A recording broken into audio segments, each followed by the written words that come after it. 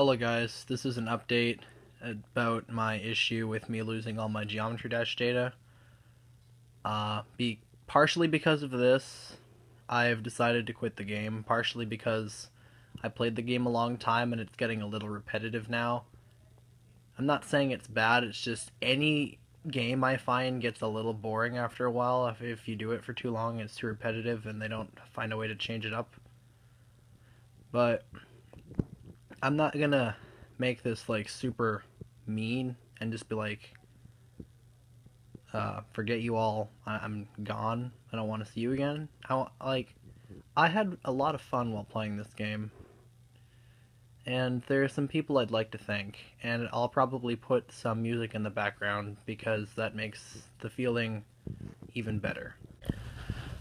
So, first of all, I'd like to thank my elementary school friends, particularly my grade 7 class, because in grade 7 at the end of the year we had our iPads for school that our school supplied us. There were, I think, like 30 of them total, and after we'd done our work we usually played a bunch of the free games, and one of the games we found was the light version of Geometry Dash. We couldn't get the full one because the full one cost money, and the school was only allowed to have like free things. And that was really what got me into the game. I played it, and initially I was absolute garbage. I couldn't do anything. So I did all the levels in practice, and then eventually I beat one of them in normal mode, and then I decided I want to get the game for myself. And so that is how I started playing. And then shortly afterwards, by the end of the summer, I'd finished the light version, which had also had a new update and added Jumper. And then I got the full one shortly after that.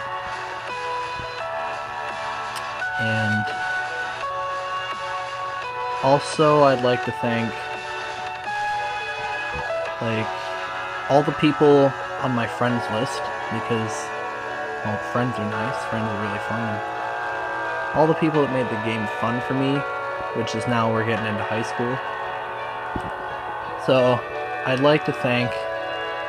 really like to dedicate this to my friends Harry, Paul, Farrell, and Wonku, and and Ethan. Can't forget about him. They what made the game exciting. They were always challenging me and pushing me to do new things, which led to me beating several hard levels. At least I found they were hard, like 9 Circles, Fairy Dust, and Fury of Firepower. And I wish the best to everyone out there in the community who's still playing. I know everyone has a different level of achievements, and I really wish everyone the best in that. And have a great day, everyone. I will probably be doing Let's Plays of other games. Until then,